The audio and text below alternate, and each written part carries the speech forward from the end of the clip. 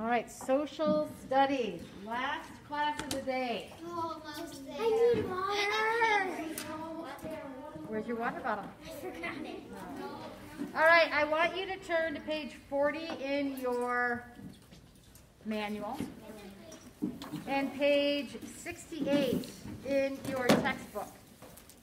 If you have a question, please raise your hand. Don't just yell my name. I won't respond to that. Yes, Francine. Can you what? Yes.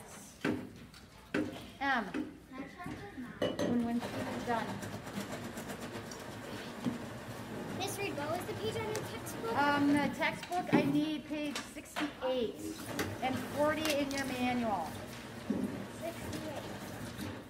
That's good. You will turn and you'll see a picture of George Washington in front of the Federal Hall in New York City. Very wise man.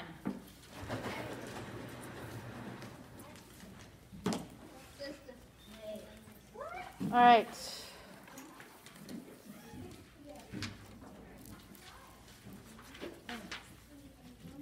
Let's actually do a little review. And we're going to come back to what is a precedent. We're going to talk about this a little bit more today, but what is a precedent? When somebody sets a precedent, not a president, a precedent. Owen.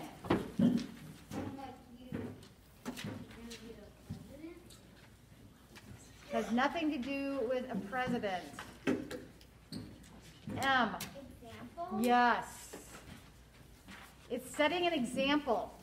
Who was our first president? James. Yes. And if you can even imagine to think about being the first president of the United States. He had a lot of examples to set, did he not? Being the first president in a brand new country. So that is pretty amazing. What is an electoral college? You will find that on page 51 in your textbook. What is an electoral college? And they still do have them in our elections today.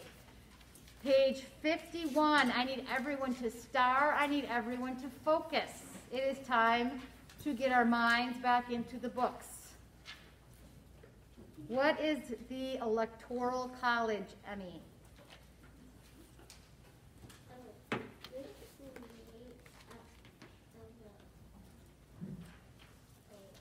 Electors. Talk louder, please. That's right. So are you all on page 51 in your textbook? Yes. It said, wow, it says right on the top of the page, Electoral College. Wow. So it says on the bottom, it says people vote for their candidate. States choose electorals based on how the people vote. Electors from each state vote on who the president will be. So who votes for the president of the United States? Jeremiah. Yes, we the people. What is, or let's see, we're just talking about, what is the cabinet of the president? Is it a drawer where he keeps his underwear and socks? The presidential underwear and socks is the cabinet. No, that is not it. If you look on page 57 in your textbook. I wonder why we say Washington's cabinet is what it says in bold at the top of the page. And if you go down and scan the page in the bold words, what are you going to find for cabinet? Olivia. the president chooses people for help and advice. They're called cabinet. Yes. So they don't live their lives in drawers. This is called a cabinet. These are people that the president chooses. These are close working people that work closely with the president on a daily basis. It is the president's cabinet, and it still exists today. President Biden has his own cabinet. Oftentimes they're called secretary, secretary of state, secretary of different jobs that they hold. And they're very important jobs, and they hold a lot of importance for this country. It says George Washington chose 4 men he trusted and knew well. The men did not always agree, but Washington wanted the best men, even if they did not agree. Is it sometimes a good thing to not always agree with one another? Yes. Is it a good thing to debate ideas? Yes. And the founding fathers knew that. And they encouraged that. Because they knew if everyone followed the same thing, that would not be good, because then we are going to get back to King George III, where everybody followed him, listened to him, and did not have a mind of their own. Washington gave each of the men a job. Thomas Jefferson became Secretary of State. He helped America and other nations get along. Alexander Hamilton, we have him aboard on our class, became the Secretary of the Treasury. What do you think that job was? Secretary of Treasury. Tyson. He helped with all the money, and Yeah. if they had a problem with money, he Yes. would help them. Yes. That's a big job, Alexander Hamilton. He took care of all the nation's money. And Henry Knox became the Secretary of War. So you see, they all had the title of secretary. Now, that doesn't mean they sit at a typewriter or a computer and take notes. That's just a formal title that the cabinet has, and they still have, for that matter. And Edmund Randolph became the Attorney General. He was in charge of making people obey the national law.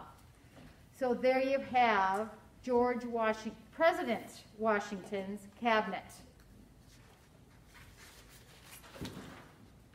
Oh, and then if you turn the page, we see a bust of them, or a statue. There's George Washington on top. For some reason, that doesn't look like George Washington. No. And then Thomas Jefferson, and then our very own Alexander Hamilton, Henry Knox, and Edmund Randolph. So that is what the cabinet was. So, and then we talked briefly, we were already talking about the Western settlement. What is the Western settlement? Let me get out a map. Where were the original, first of all, how many states were part of the original structure of the United States of America? Grant.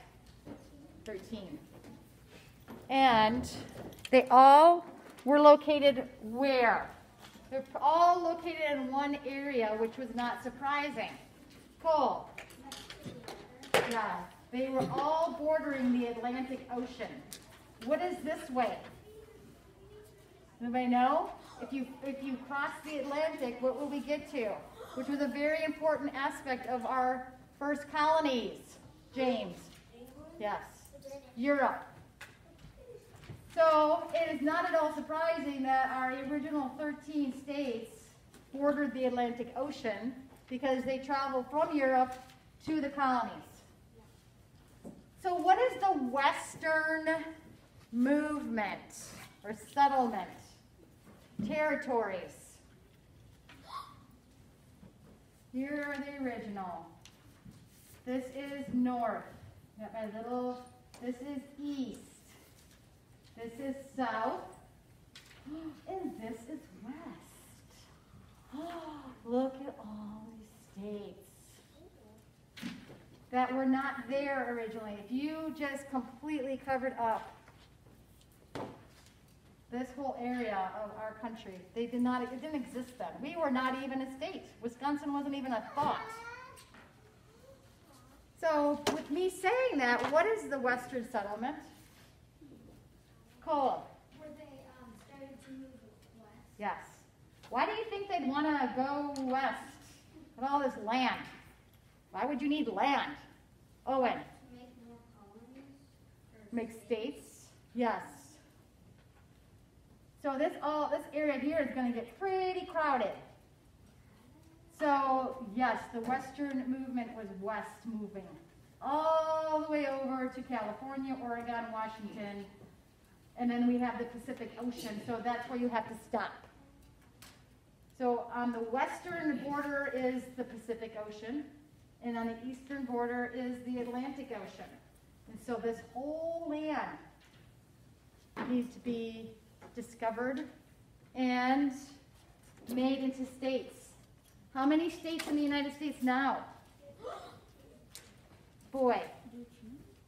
How many states now in the United States of America? How many did you say? 14? 13? No, that's the original. What do we have now? How many states in the United States of America? Wensheen? 50. So a lot was created from the original 13. Now we have, what is the Battle of Fallen Timbers? We still have the pesky Europeans that we're dealing with. On page 62. They won't go away. Yes, they're leprechauns. All right, let us look on 62, Battle of Fallen Timbers. Who wants to tell me what that is? There's a bold word that says, Battle of Fallen Timbers on page 62. Let's wake up, friends. 62, bold word, Battle of Fallen Timbers. Luke, read that paragraph, please. No, Washington picked General Anthony Wayne. Washington picked General Anthony Wayne to train an army. Wayne's army fought the British and the Indians. Wayne defeated the Indians at the Battle of Fallen Timbers. All right. So the Battle of Fallen Timbers was a battle between who? Olivia. The Indians. And Wayne's army fought the British and the Indians, but then they say they defeated the Indians at the Battle of Fallen Timbers. Wayne's victory brought many changes. After the Battle of Fallen Timbers, Washington sent John Jay to Britain. Jay told the British to leave American lands. The British agreed. America and Britain began to work together. Yes. At this time, America had problems with Spain. There's always someone. Now, where is Spain? Is that in America? No. Where is Spain? Wensheen. Yes, in another European country that is causing problems. Europe. Just when you think we've got it nipped. So, now we have Spain. Who else? Who sponsored Christopher Columbus to sail the ocean blue? Tyson. Queen Isabella. From? Spain. Bingo. Queen So, Isabella. think about that, friends. Queen Isabella from Spain sponsored, gave money, gave ships to Christopher Columbus. The very first voyage to the Americas. That was in the 1700s. And so we are now still fighting Spain in the Americas. So, just because America has fought the battle of the Revolutionary War does not mean everything is peachy keen. There's still issues going on. There is a lot of land that is in the western settlement area. All of this. And Spain and Britain and other groups of people have been dealing with these states on this land, trading, for a long time. So do you think they appreciate the United States of America to tell them to get out? Do you think that they like that? That they have been trading, they have been doing commerce in the United States? Well, they're not completely the United States yet, but in the Americas. Do you think that Spain wants to leave? No. No, they do not. So I'm back on page 62. They argued about land in the south. Spain would not let Americans ship goods down the Mississippi River. So where is the Mississippi River? Is it just a little teeny tiny river that is meandering through some of the... No. No? No. Where is it? So it's a big body of water? Yes. Yes, it is. This one does not have it. Yes, the Mississippi River is a huge body of water. And so Spain was telling America that they couldn't use the Mississippi River. And through the city of New Orleans. Who has ever heard of New Orleans? It exists today. What state is New Orleans in? Jeremiah, would you mind opening that door? It is like all of a sudden stifling in here. Yes, please. All of a sudden it's just gotten oppressive. This mask. So New Orleans is in Louisiana. Who has ever heard of the state Louisiana? It is right here. So it is. This is south. It's very south.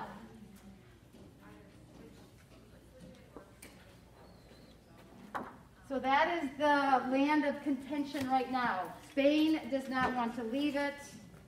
They're not allowing us to use the Mississippi River, which is a huge body of water. So, but when Britain and America stopped fighting, Spain settled its problems with America. Spain did not want to cause trouble. Well, that was nice of them. Yes. Britain and America might join armies and fight back. Changes also happened in America. Settlers in the Northwest were happy with the national government. It helped them. Who was not happy? So remember, we talked about this earlier. The Northwest was happy. Who was not happy with the national government? Owen. Yes. So we talked about the national government, we talked about the state government, and we talked about the local government. This is all kind of a refresher, because we haven't done social studies in a while. And if you look on page 64, there's that little box that says types of government. Who is in charge in the national level? James, the president. And then we have our Congress, Senate, and the Supreme Court. Who is in charge, or who do we elect in charge of the state? So we as Wisconsinites elect a what? Not a president, but a what, Emmy? A governor. Does anyone know the governor of Wisconsin? Owen.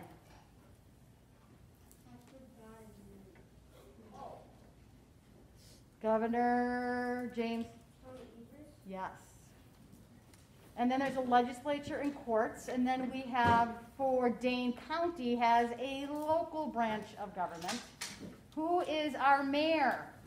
Does anybody know?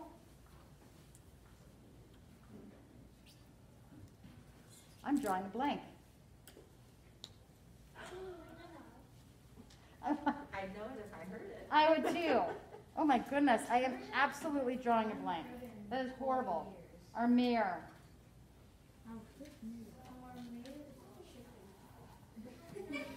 What? Is it chicken? No, today's a leopard. Satya Rhodes Conway? Why did I think it was a different first name? I did too. So Conway. Mayor Conway. And we have a city council. We also have courts. So those are our, thank you. This is, Yeah. I went blank. Okay, so the capital. Where is the capital of the United States of America? Christian? Washington, D.C. So interestingly enough, the national government needed a capital. So New York City was the nation's capital when George Washington became president, which is interesting. Not anymore. So Hamilton and Jefferson, who did not agree on the debt from the Revolutionary War, the war was expensive. Some states now owed a lot of money. We are on page 66. I wanted to get, the city area was called, so now I'm trying to find, friends, where on page 67, it talks about the capital moving to Washington, D.C. Washington asked Pierre L'Enfant to plan the city. L'Enfant set up the city with grids of streets. Remember we did that little map grid, which was fun last Friday? That was of Washington, D.C. He planned wide avenues leading to the president's house in the Capitol. He put aside special areas for colleges, monuments, and National Church building. L'Enfant planned a grand city known as the City of Washington. Who do you think it was named after? Washington, D.C.? Is there a coincidence there, might I ask? Tyson. The first president is named Washington. That's right, named after President Washington, George Washington. It was named after the first president. The area was called the District of Columbia. It was named after the explorer Christopher Columbus. Today, the capital's name is Washington, D.C. So now we have reached where we need to be today. That was a bit of a review, bless you. So here we have that word again at the top of page 68. Precedence of the president. Kind of a tongue twister. What again does the word precedent mean? Ella, setting an example. George Washington knew he was setting precedents for future presidents. He took care with each precedent he set. As general, Washington's most important precedent was to let Congress command the army. So what I want you to do is I want you to read 68 through 70, and I want you to work on page 40 of your manual. Now read carefully. Part of studying comprehension is what we are working on right now. Everybody look at me, please. I want you to read these pages and find your answers. This is kind of like your comprehension pages that you work on every week. This is why we do this. I could sit up here and spoon feed you all every single answer. But are you learning? No.